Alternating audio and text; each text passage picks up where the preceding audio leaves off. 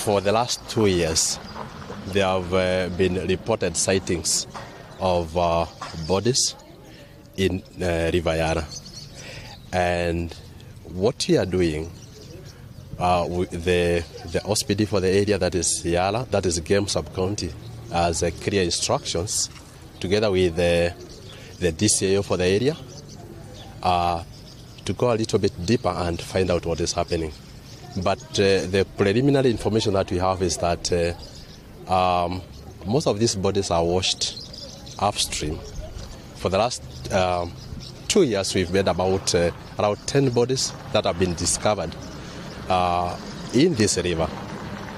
So we've asked the sub-county police commander to deploy a team there at Dano Falls because previously there's been reports of a vehicle that was once sighted there. And since we deployed a vehicle there, since we deployed some officers there, we've not had any reports of a dumping around that place. So I would also want to say this, that River Yala, it gets its waters from parts of Nadi Hills, parts of Western Kenya. So what is basically happening is that these bodies are washed from upstream. And when they get to a point called Dano Falls, it's a rocky place, it's a bit carved. Most of these bodies have been discovered there because they couldn't go beyond there. So this is the information that we have, and the DCAO, the OSPD and this team, they are actively on the ground to try and find out where these bodies are coming from, and if there's been the sighting of a vehicle around there. Again, we are demanding answers for that. Additionally, we are in touch with the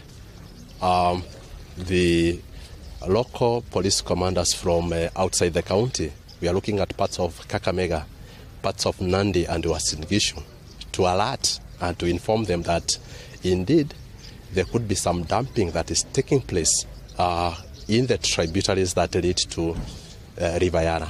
So that's what we're doing for the moment, and we are hopeful with the investigations that are going on to get to the bottom of this. Kazi yangu ni kutoa tu mwili yenye aina wenyewe, inaletwa na gari na inamwagwa kwa ile kabriji ya kwenda Busia Kisumu. Zingine zinabakia hapo, zingine zinateremka mpaka falls, zingine zinaingia intake hapa. Yote hata Jumapili nilitoa mwili hapa kwa intake hapa. Ile imetupwa tu, wamefunga macho, vitu kama hizo tu. Sasa hapa tumetoa mwili karibu 31. Ile aina wenyewe ziko. Hata juzi tulitoa Oria. Tunasemanga ni Msomali. Tulitoa hapa wawili. Mmoja tulitoa kwa bridge ya kuenda Kisumu, Siaya, Kisumu, Busia, na ingine tulitoa hapa kwa intake. Hata serikali ya Yala wamejua hii mambo yote. Vile ikitupwa lazima wapate hiyo ripoti, wananiita, mimi ndio natoa. Vile mmeona ile ingine iko pale, sijui kama mmeona hiyo mwili. Hiyo mwili iko hapo, imetupwa. Sio mtu wa hapa, imetolewa mbali na inaletwa na gari, inatupiwa pale kwa daraja. Hata ukiona design wamefunga, so umeona wamefunga kichwa. Wamefunga kichwa yake. Hata saa hii wakati tunaongea hii, iko mwili ingine pale, imekaa karibu miezi karibu sasa hii ni ya 5.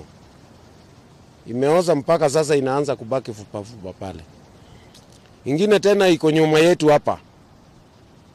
Nyuma yetu hapa iko mwili ya mwanaume, na tena amevaa ile kaina ya blue.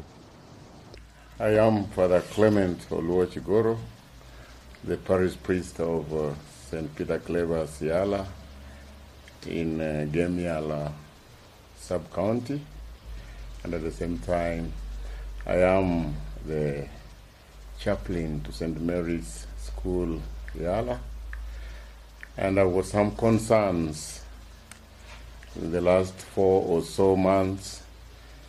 There have been frequent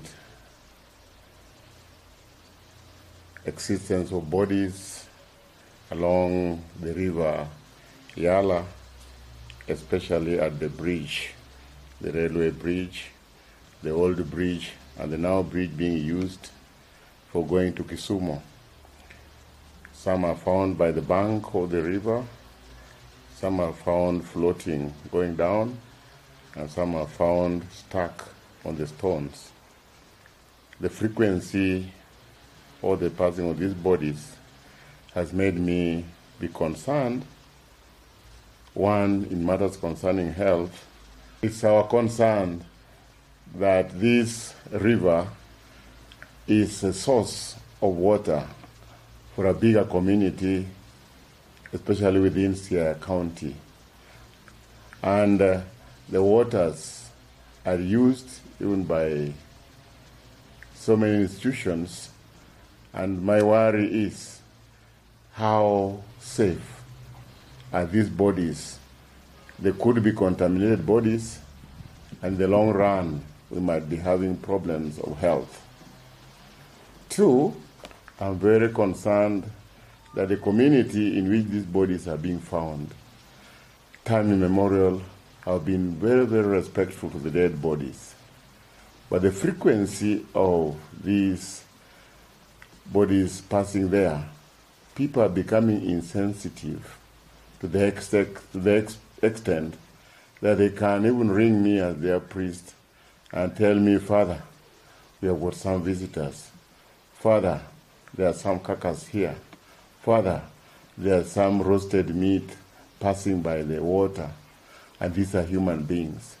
I think if this is allowed to continue, it might later on turn into loss of sanctity of human life, and perhaps the carelessness might make a lot of loss of lives if people are no longer respecting human beings.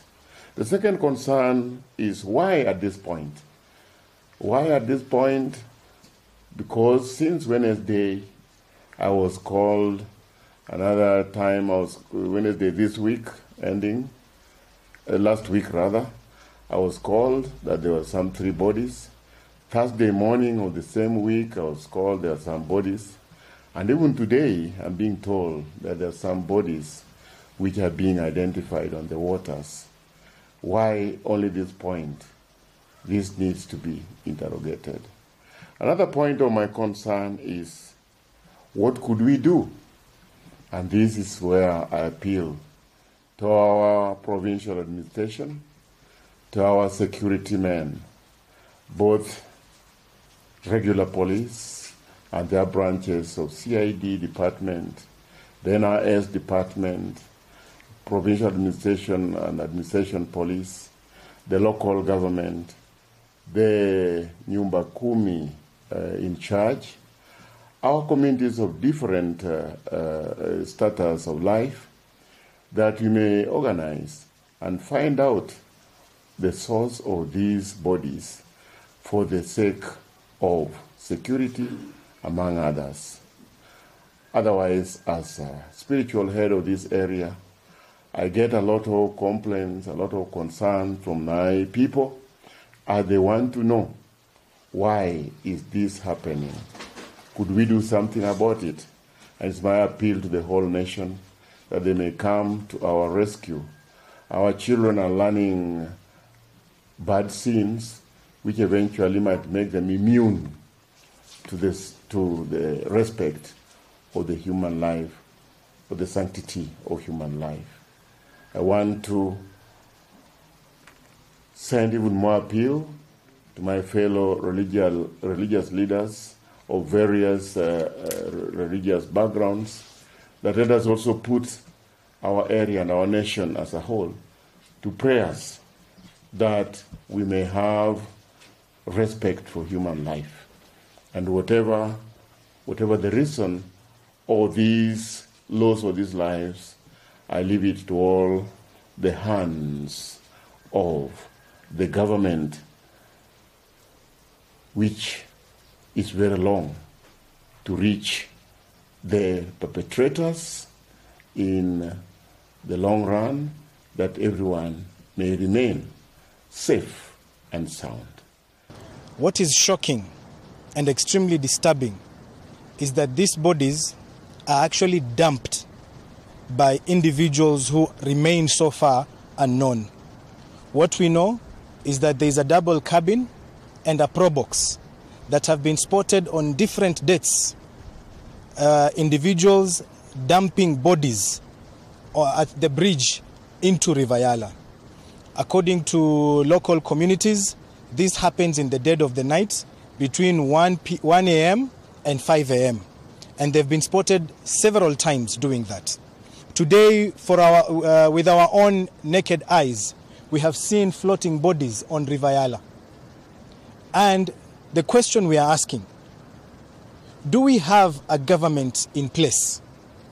How come this is happening in an area that is supposed to have a police station, where we have DCI, where we have a county government, and things are happening in, with everyone's knowledge? How come these vehicles that are dumping bodies have never been caught? The individuals who are doing this, how come they remain unknown? And at the same time, we understand that this same river where bodies are found, it is the same river that supplies water to communities, to families in this region. So tunaomba serikali iwajibike, ifanye kazi yao, na wale ambao wako pale ni watu ambao wanajulikana, kwa sababu kila mtu ambaye ako kwa nchi hii ako na fingerprints. So register of persons, kuja chukua fingerprints, enda kwa database, angalia ni akina nani. Na zile mwili ziko pale hazijahifadhiwa vizuri. So in another maybe couple of weeks zitakuwa buried in an unmarked grave. So why can't the government move fast to get those people, unless it's the government killing them?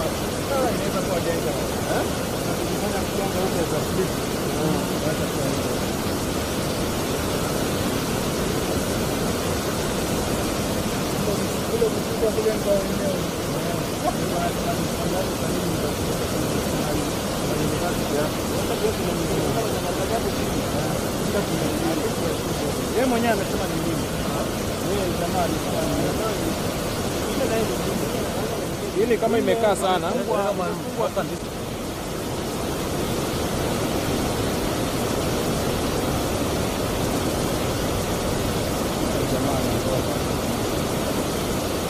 Songeni.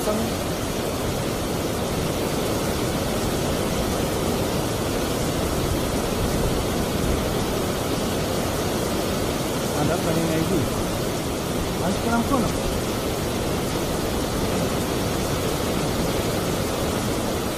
Ni jamaa, ni mwanaume, unaona kichwa zaidi.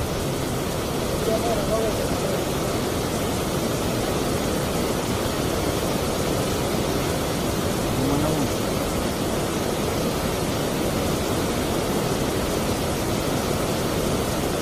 Kama atepeki kwanza.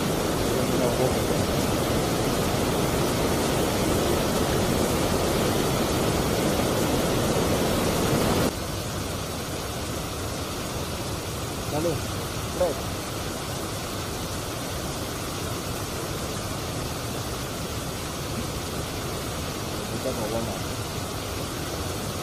I know, I assume, I tell him there's a camera. It's nothing.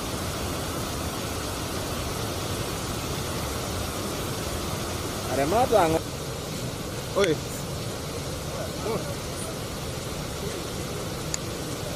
Kuna blog.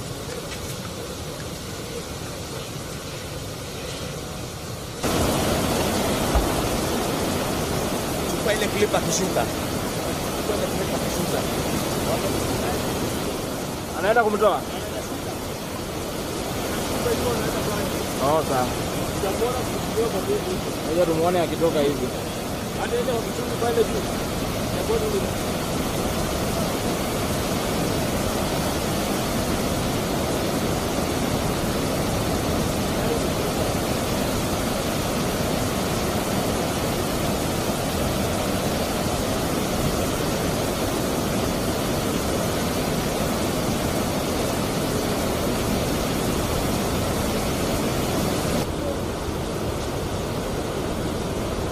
Haita katakana yeye ndiye alichoma. Nani huyu? Hapa naingia kona yote, hakuna mahali ingia. Kama haya najua kuna mili mingine hivi chini, kama kuna kijini huko wapi? Kama kuna mili mingine huko chini. Kutuma moja moja tu.